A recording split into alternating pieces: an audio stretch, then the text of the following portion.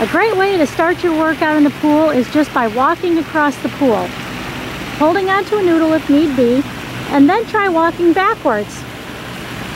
So go as far as you can. Maybe it's one time across the pool forward, and then one time back. Okay, another move you can do in the water is just to do high knees. Bring that knee up high as you can, and when one foot gets down, then you bring the other one. And if you feel like you can move on, try doing this but jogging in place, adding a little hop to it, bringing those knees up nice and high and doing that in place. Great. Next exercise, calf raises. Important to keep that range of motion in your calves. She's lifting up as high as she can to her toes and then coming back down. Up to your toes and then your heels touch, just like that. Great. Next exercise is a side leg lift. So she's bringing her leg out to the side and pulling it back in. That's going to work the muscles on the outside of your leg and the inside of your leg when you pull. Water creates a great resistance for strength training. Okay, now you have to be sure to do the same amount on the other side, lifting it out and in, out and in. All right, great exercise for the upper body. You'll want to be in slightly deeper water.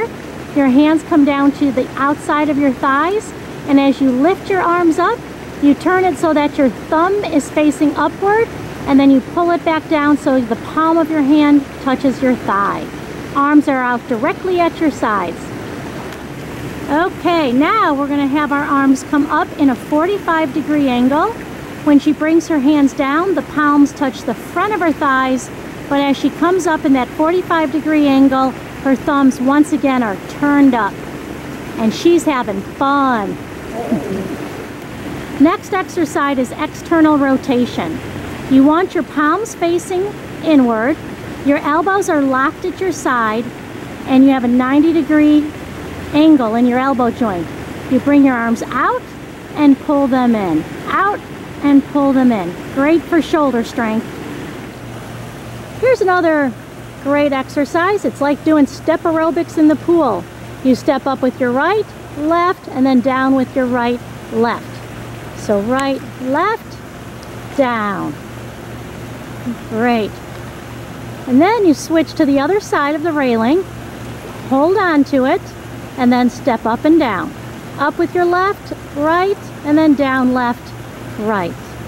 Up and down. Great for leg strength.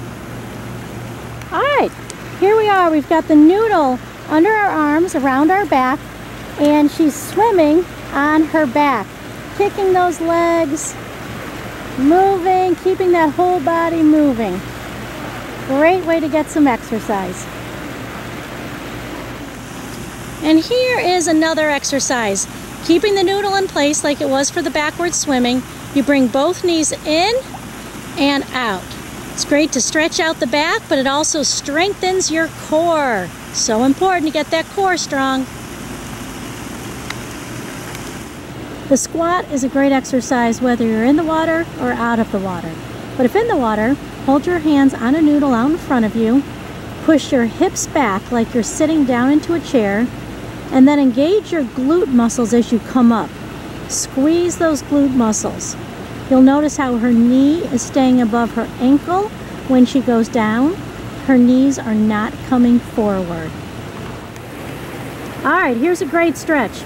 You have your hands on the edge of the pool and you slowly walk your feet up the wall. Once up there, extend the legs if you can and stretch out that lower back. Stretches out the hamstrings, the back, and the shoulders. Then come in and then hold that stretch. For most people, you'll just put the balls of your foot on the wall, but if you want to increase it, you can try to push your heels into the wall as well. Great stretch.